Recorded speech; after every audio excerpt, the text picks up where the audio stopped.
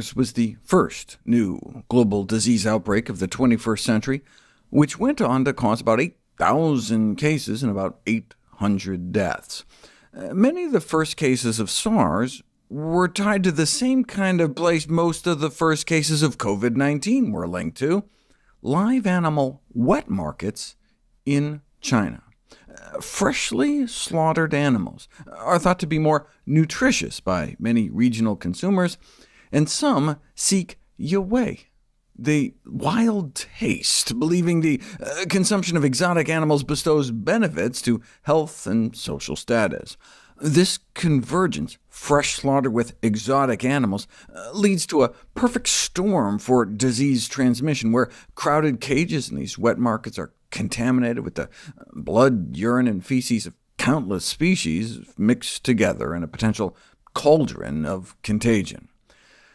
There was a vast expansion of the wildlife trade in the 1990s to supply the emerging urban middle-class demand, driven, according to the World Bank, predominantly by demand for wild animal products in China. Many of the wild animals, typically while alive, enter China through Vietnam from Laos, where the wildlife meat trade rose to become the second-largest income source for rural families. Markets there sell a ton of animals, literally, many of which are critically endangered.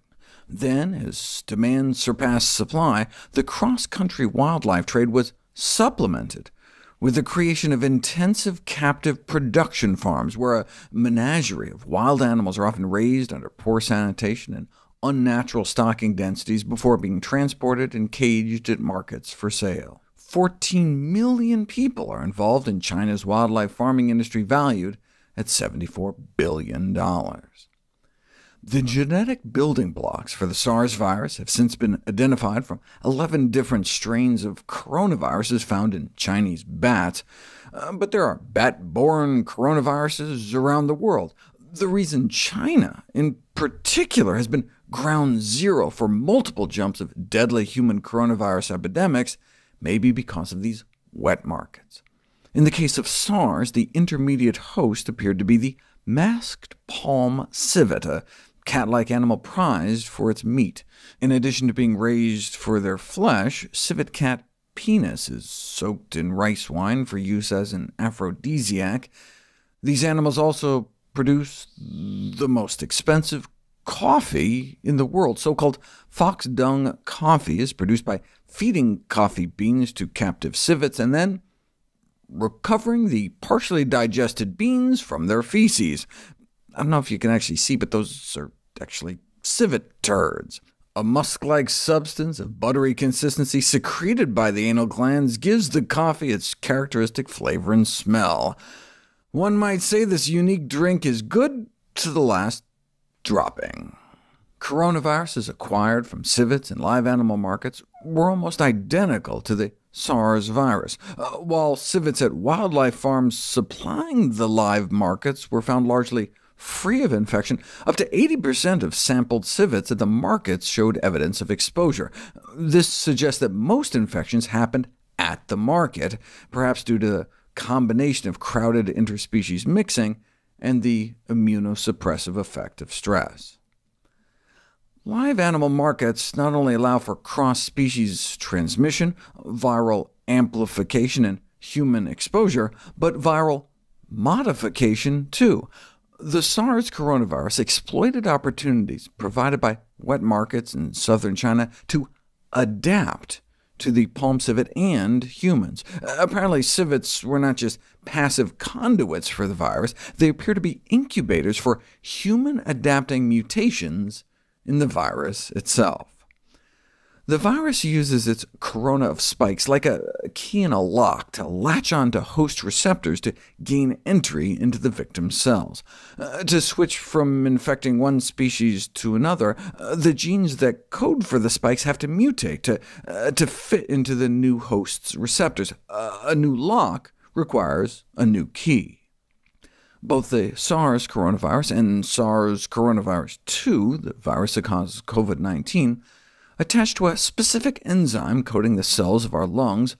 By the time a mishmash of bat coronaviruses made it into civets, the docking spikes of the virus were only 2 mutations away from locking in the configuration that bound to human receptors, and then the human-to-human SARS epidemic was born.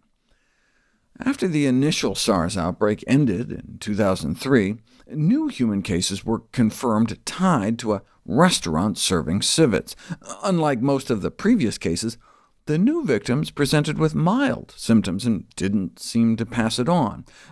Viruses sampled from palm civets at both a local market and the restaurant were found to be nearly identical to those discovered in the new milder human cases.